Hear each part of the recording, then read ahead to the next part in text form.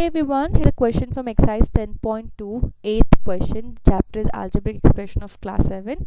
The question is, if there are two questions. The first one is, if z is equal to 10, find the value of z cube minus 3 into z minus 10.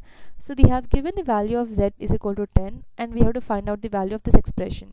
So the expression here is z cube minus 3 into z minus 10. So in place of z you just put 10 and get the value. So let me write down z once again.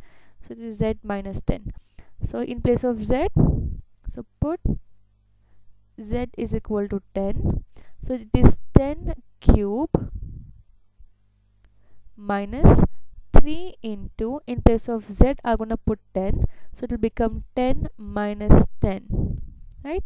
So 10 cube is nothing but it's 10 into 10 into 10, it is 1000, right? So we'll get here 1000 minus 3 into 10 minus 10 is 0, so 3 into 0 will become 0. So this will be 1000 minus 0, which is equal to 1000. So it's a very simple question. We got the answer here, 1000. Now second question. So second question, they are saying that put p is equal to minus 10 and find the value of p square minus 2p minus 100. So given expression is p square minus 2p minus 100. So here in place of p we're gonna put minus 10. So put p is equal to minus 10. So this will become minus 10 square minus 2 into minus 10 and then minus 100. So minus 10 square is nothing but minus 10 into minus 10.